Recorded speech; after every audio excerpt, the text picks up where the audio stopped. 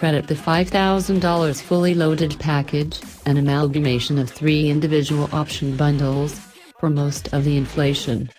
It adds proximity key entry, a wind deflector, auto-dimming mirrors, heated front seats, a Harman Kardon audio system, satellite radio, navigation with real-time traffic information, a backup camera, dynamic damper control, sport seats, and LED headlights.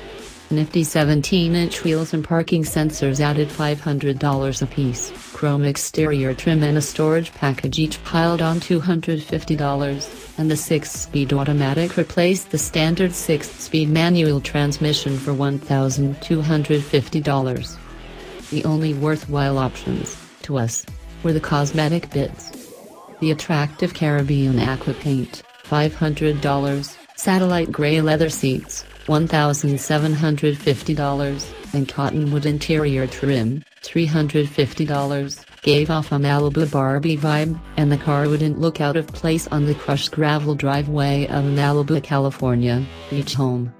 The dynamic damper control, which adjusts the suspension's firmness depending on the selected drive mode, felt similarly worthwhile. It came in the fully loaded bundle but can be had in a less expensive sport package, $1,750. The dampers chopped a noticeable amount of, well, chop from the often abrupt ride quality we find in Minis, a consequence of their short wheelbase, run flat